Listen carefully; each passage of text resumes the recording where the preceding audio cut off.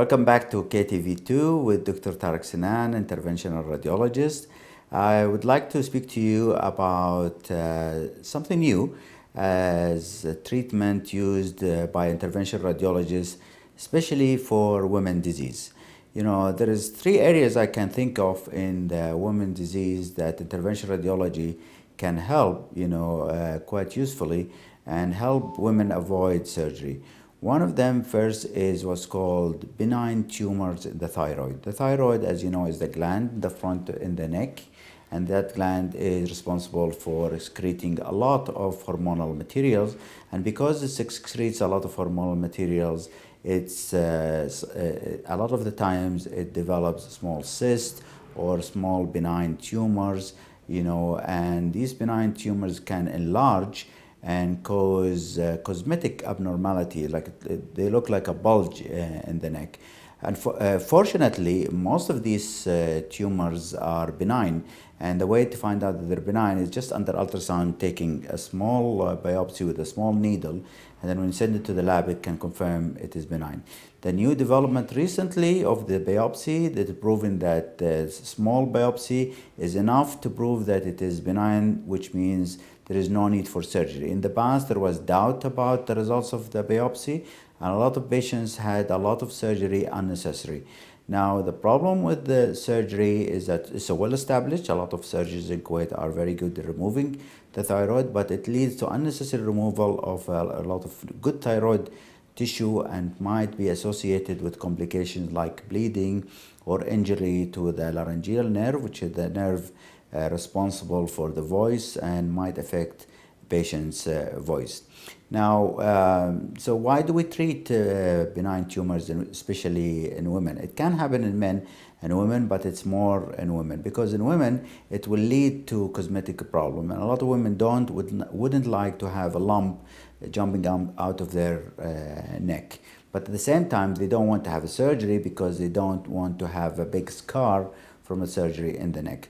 So interventional radiology about 6-7 years ago has developed a new technique, which is ultrasound guided radiofrequency ablation, which is just putting the ultrasound probe on the thyroid. Because it's a superficial structure, you can see it very clearly, and then you can put a needle. That needle is cold needle, it's not a hot needle, and then it's connected to a special machine that breaks down the benign tumor within the thyroid, and along the course of 3 months it leads to the destruction of that tumor, and that tumor will be then absorbed by the body. The fact that it's benign anyway, there is no risk of it developing into a malignant, and we do this basically because it's a patient is well and for cosmetic reason, not because of the fear. Some of the patients might have symptoms due to the tumor if it is moderate size. We don't do large size, we don't do malignancies, we do small or moderate size. The moderate size might cause problems like problem in breathing or swallowing. Still, radiofrequency can help these patients to get rid of their symptoms. So this is number one. Now, the second very important part of women's disease that affects about 35% of normal women, but not most of them are symptomatic. It's what's called uterine artery fibrosis or uterine artery fibroids. These are benign tumors that found in the fibroids, mostly in the between the age of 30s and 40s, mid 40s.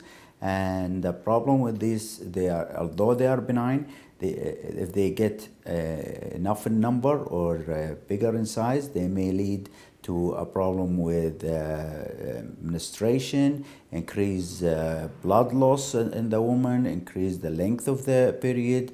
Period becomes extremely severe, painful, might cause low back pain. It might compress on the bladder, and which leads to frequency and difficulty in going to the toilet during the period time.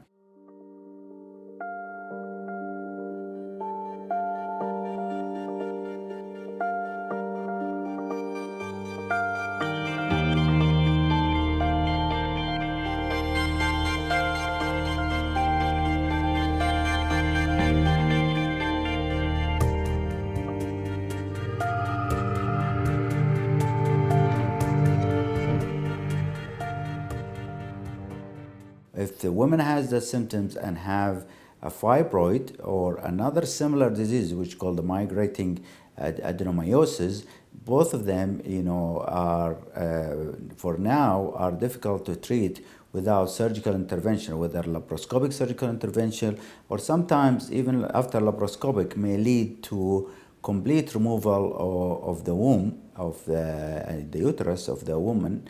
And a lot of women would not like to have surgery or have their womb removed, especially if they are in the productive age and they might think of still having children at the age of 30s. Now, interventional radiology can treat, the uterine fibroids without surgery. Again, it's a simple procedure without general anesthesia. It's done in the X-ray department.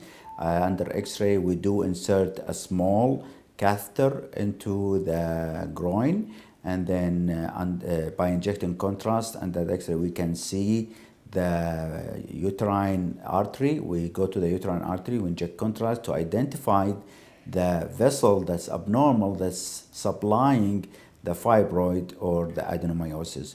Once we identify that blood vessel, we do chase it with a smaller catheter and go deep into that blood vessel, and we inject particles. These particles go inside the benign tumor and block the benign tumor and block the blood supply. We repeat the same thing. If we go from one side, we repeat it into the other side, because a lot of these tumors take blood supply from both sides, and we block the blood supply to these tumors from both sides. The whole procedure takes between half an hour to 45 minutes. After that, we do remove the catheter, and it's just a compression of 5 to 10 minutes on the artery in the groin. That stops the bleeding. And basically, we also have established the technique of injecting the nerves of the pelvis beforehand, so the lady would not have pain afterwards. But we do keep them for 24 hours for observation, because sometimes when you cut the blood supply for a big uterine tumor, that might lead to nausea or pain. So we can handle all that while the patient is in the hospital, but they leave the next day and there is no need for rest. It's not like surgery. There is no need for them to stop activity or going to work. And the success rate is, quite similar to surgery. Failure rate is very, very low. The complication rate extremely low. There is only, I must emphasize, one risk is if the patients are over the age of 45, there is 1 to 4% chance of the period stopping, which means they cannot conceive. So we always warn the patient that this procedure is better for women who already have children and would not like thinking of conceiving again. Having said that, again, I don't want to say that surgery doesn't have a role or laparoscopic procedure, because some lesions are better dealt with laparoscopy. Again, interventional radiology is another simple method of treating the disease for women who don't want to have surgery or don't want to have their womb removed. The third problem of a woman disease that we can treat with interventional radiology is infertility. Sometimes infertility in women is due to the fallopian tubes, which are the tubes that deliver the eggs from the woman develop the eggs into the womb. Sometimes these are blocked. We can go in with a small catheter and a wire and clean that fallopian tube and dilate it and expand it with a small balloon so it goes back to normal, and a lot of times that leads to conception and a happy lady. Thank you very much for listening to me.